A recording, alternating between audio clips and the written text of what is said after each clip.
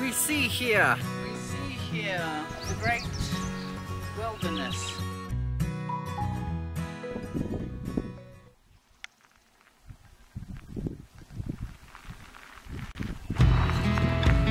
We see here in Craters of the Moon National Monument very famous lava tree impressions.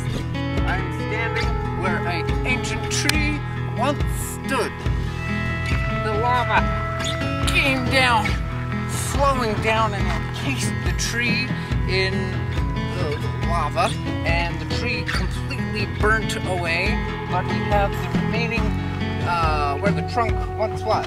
If you come over here, you can see what would have been probably a branch coming up off of the tree, and you can see the scorch marks inside where it burnt itself to bits.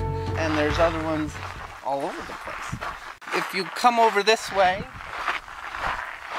you can see one that is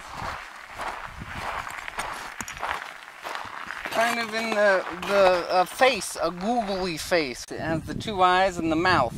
So catch us next time as we find trees that once stood that did not hold themselves up very well against the scorching heat and high temperatures of lava.